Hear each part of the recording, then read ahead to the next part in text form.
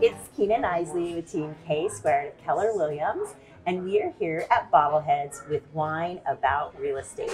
I have Troy Wada with Impact Wealth and Josh Knisley. So Josh, tell us about the wine.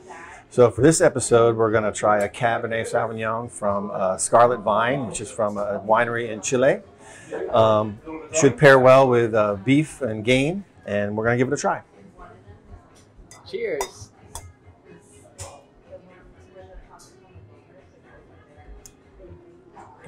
Another good bold cab. Definitely some black fruit in there. Definitely getting the plum, Josh. Yeah, plum. Yeah. Yeah, and it's oaky, and it is going to pair great with this grilled cheese sandwich because Bottleheads has the best grilled cheese sandwich on the island.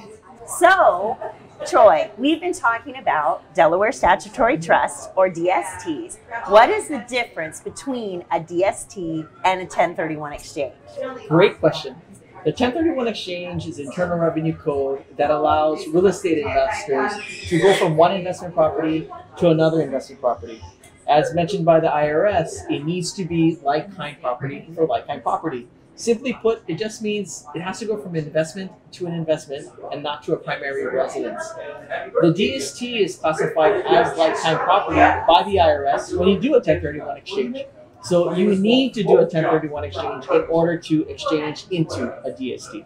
Oh, okay. So wow, so you kind of work in partnership with the person that does 1031 exchanges, escrow, but they're not. Yes. But they're not having to buy another property. Correct. So it's perfect for tired landlords, or if you inherited a property that you've used as an investment and you don't want to continue to be a landlord. But there's also so many other benefits. You know, whether that's restarting your depreciation schedule, because no one really likes to pay more in taxes. The DST will allow you to restart the depreciation schedule.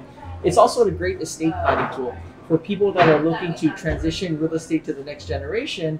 Because a DST is fractional ownership, it kind of avoids the problems that a lot of beneficiaries would have holding property tenants in common because they don't have to all agree.